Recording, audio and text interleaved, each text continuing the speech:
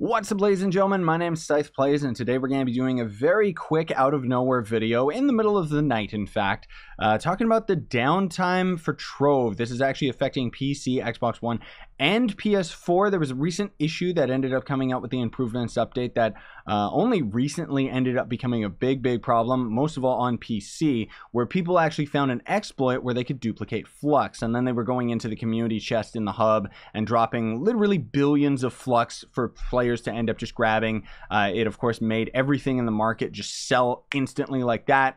People were overcharging for things, and overall it just ended up completely destroying the entire game economy. So PC servers most likely are going to end up seeing themselves rolled back, hopefully only a couple hours and not the entire day.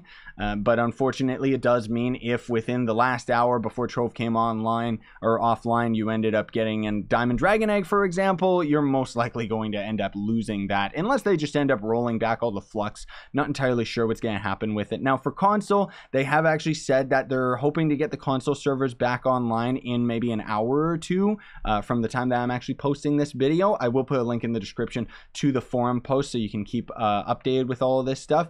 But the biggest reason why I think console is going to be coming online is because they don't really have to roll anything back. They already have a fix for the issue, but PC is where the exploit ended up actually happening. And on console, I didn't really see anybody talking about it. Obviously, the console version of the game did have the same exploit, but nobody was actually doing this Flux thing on the console version. So PC most likely is going to end up taking a lot longer because they got to try and fix the issue. But on top of that, figure out what exactly they're going to do in terms of rolling back the account so that the entire economy isn't just absolutely broken, right? So we'll just have to see what happens with that.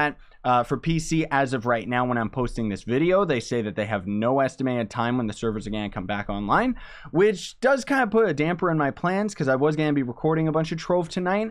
I do want to say that if the servers are offline long enough for Trove later today or tomorrow, or depending on your time zone, whatever it is, you're probably just going to see an unboxing video come out from me or something like that, rather than a review of the recent Extra Life pack, because obviously I can't record any Trove right now, but I've got a couple of videos already pre-recorded. In either case, guys, I just wanted to mention this very quickly and just kind of link to the forum post just so you know what's up. And also, I do want to mention that anybody who ended up grabbing Flux out of the community chest, you most likely don't have to worry about being banned or anything.